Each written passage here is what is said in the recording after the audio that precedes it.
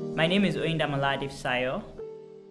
I love talking about biology. I could talk about biology forever, and I knew I was going to be in the sciences for a very long time.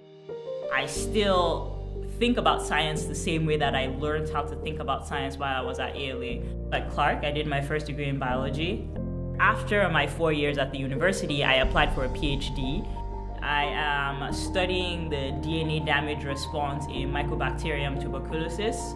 Right now, if you get TB, you're treated for 6 months, and I'm trying to figure out ways that we are able to shorten that time and also reduce the burden of drug-resistant TB.